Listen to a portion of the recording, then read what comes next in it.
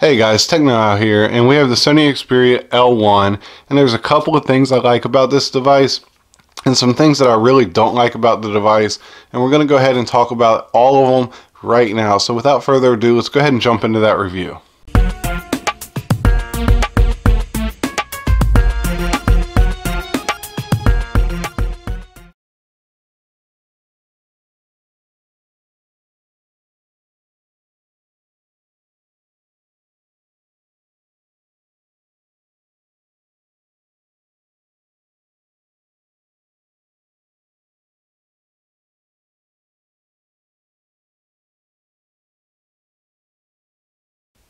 So I'm trying to make my reviews a little bit shorter, so we're going to go ahead and go around the outside of the device at the same time we talk about the specs. We have a 13 megapixel camera right here, LED flash, Xperia branding, either NFC or Nougat branding. I'm not sure, maybe you guys can tell me, leave it in the comment below what kind of branding that is. And then that's all on the back. The back's really plain, just your typical Sony, really all the way around, your typical Sony design and body language. On the right hand side, you do have your volume up, volume down rockers, your power button. On the top, a 3.5 millimeter headphone jack and a microphone.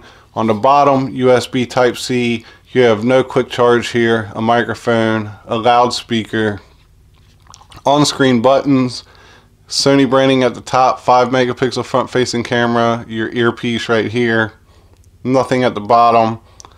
On the left hand side, underneath this tab here, and you have to be really careful taking this tab off because you can pull it completely off, you have your micro SD card slot and then your SIM card tray there. Let's pop that back in there, make sure it goes in nice and snug. And then that's really it, I think, as we go around the outside of the device. It is a 2500, let me check my notes real quick. 2620 milliamp hour battery, so it's not too bad. It does have 16 gigabytes of internal storage, 2 gigabytes of RAM. Both cameras are f2.2 aperture. The rear camera has the LED flash, of course, the touch focus, face detection, high dynamic range, and both cameras shoot video at 1080p at 30 frames per second.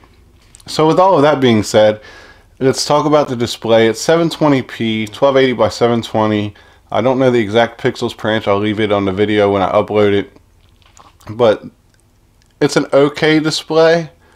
I can say it's probably one of the best features of the phone is the display.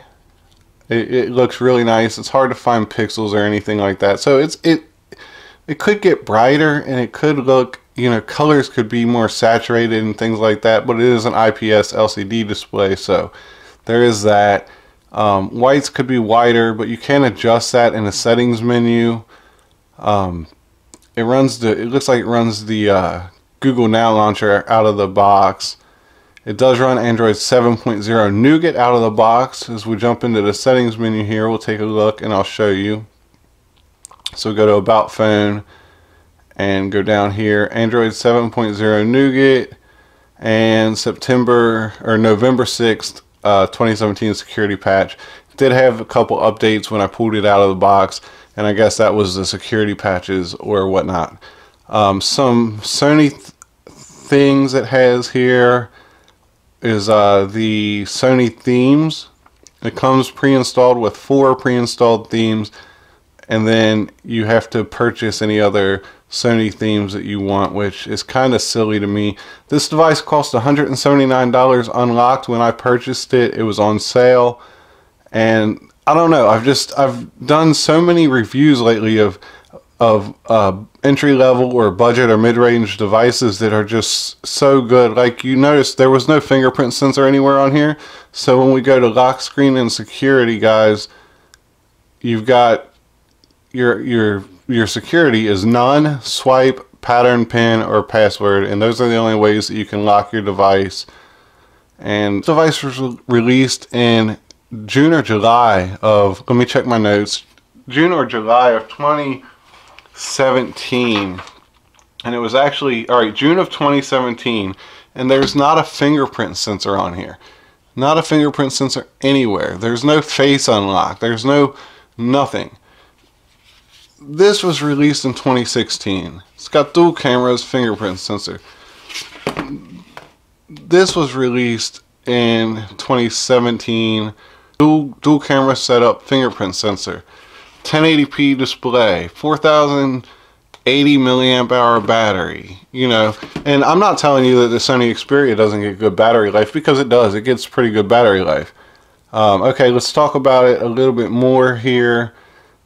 Under display, you get an option where you can control your like your white balance, and it's actually called white balance. And you can change your RGB, and you can make your display more warm, and then you put it back to default values, warm or cool, and you can adjust your display how you like it. So I guess that's a plus, and that's really about it. You can double tap your power button to go to your camera, and let's go ahead and talk about that camera.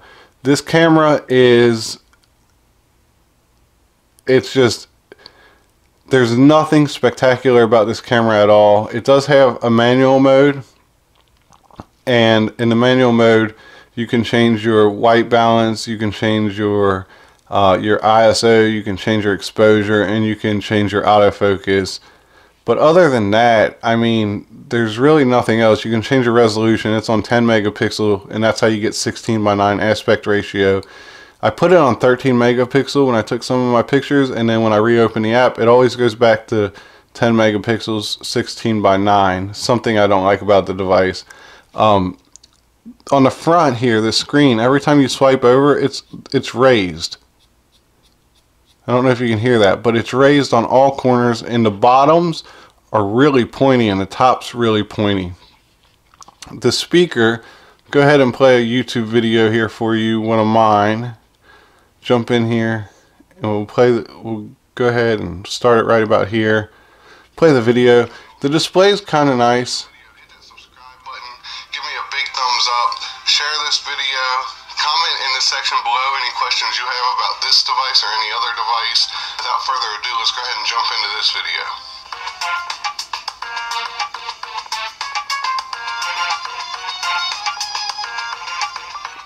Okay, Lavelle, so that gives you an idea. The video quality, it's nice. I upload everything in 1080p. So the display, like I said, is probably the big win here. Even though it is only 720p, it still looks kind of nice. The camera, the back camera in studio lighting can take good pictures. In every other lighting situation I've been in so far, it takes really mediocre pictures, unless you feel like spending 25 minutes messing with the manual controls, and then you have to hold your hand really steady when you take the picture.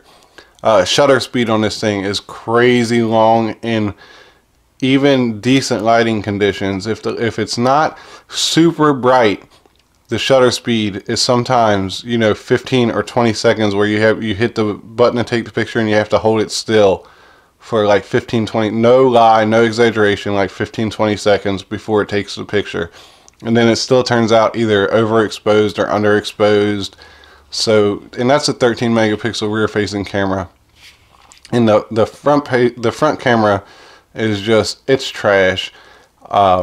Honestly, it's just really bad. You guys have heard me review other phones. I've tried to like this phone. I've given it a chance. Even performance is just, it's laggy at times, like way more than other devices that cost less, and everything just feels sluggish. Even swiping through your home screen here just feels sluggish. In your app drawer, it feels sluggish. And if you go to like Facebook and open up Facebook, which I'm not going to, and then you go to scroll, it's really laggy, and just everything takes longer. Everything's sluggish. I don't know how else to explain it. It's just, it feels like it wants to move, like it wants to go, but it feels like it's like a 6-cylinder, but it's running on 4. I don't know how else to explain it. It's just, I'm not a fan of the performance of this device at all. And in all honesty, I'm not really a fan of this device at all. So we're going to go ahead and wrap up the review, guys. I mean, the camera's worth nothing. There's no fingerprint scanner. The speaker gets decently loud, but it gets really tinny also, and there's not much bass or anything to it. There's USB Type-C, no quick charge. It does have NFC, and it does have a 720p display. The display looks nice, but those are the only two features about the phone that I like, are the display and the speaker. I mean, USB Type-C with no quick charge, I could really care less about, especially for $179. Yeah, I would say, you know, my daughter gave me this bracelet when I started doing my cell phone reviews, and I just want you guys to see it, right? So it says trustworthiness matters, and so I want you guys to trust me when I tell you, if you have $200 to spend on a device, you spend it on something like the ZTE Blade Z Max, or spend 145 of it on the Huawei Honor 6X. Spend it on the G5 Plus, the Motorola Moto E4 Plus, the LG Stylo 3. Spend it on a device like that. Do yourself a favor. You get a fingerprint sensor, you'll get some quick charge, you'll get better cameras, you'll get just an overall better experience on any one of the devices I just named. So save your money here. The Sony Xperia L1 is going to go on my wall of shame. I will be returning it. When I unboxed it, guys, and I was taking that sticker off, it scratched the back. It scratched it. My fingernail left a scratch. You see that? Right there. So I hope that I can return this. I really hope I can return it because I don't want to keep it. We're coming up on 10 minutes as far as this portion of the video. So probably like 12 or 13 minutes of the video, guys. So I'm going to go ahead and wrap it up. Sony Xperia L1 is a major thumbs down. Stay away from this device.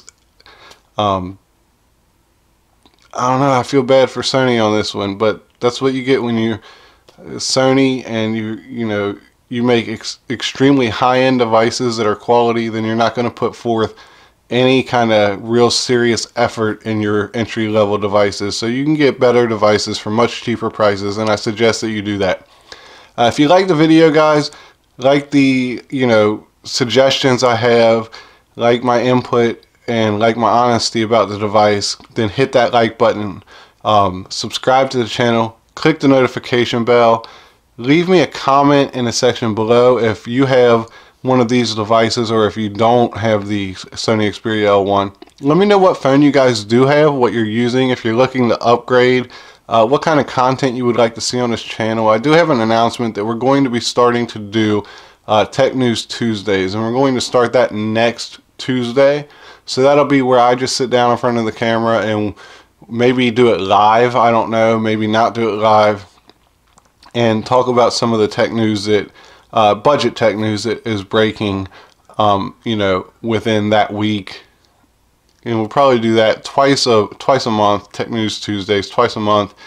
And then, so that's going to be a new series. Got lots of things coming in 2018, so like I said, subscribe, like the video, leave a comment in the section below. The comments really help, guys. The like and the comments really help the channel. So if you want the channel to grow, if you like the videos that I produce, and you want me to be able to get more phones and do more reviews, then leave likes, leave comments, subscribe if you haven't, share the video. All of that stuff helps tremendously, and I definitely appreciate it. As always, guys, it's Tech Know How. I hope you guys have a great day, and I'm out.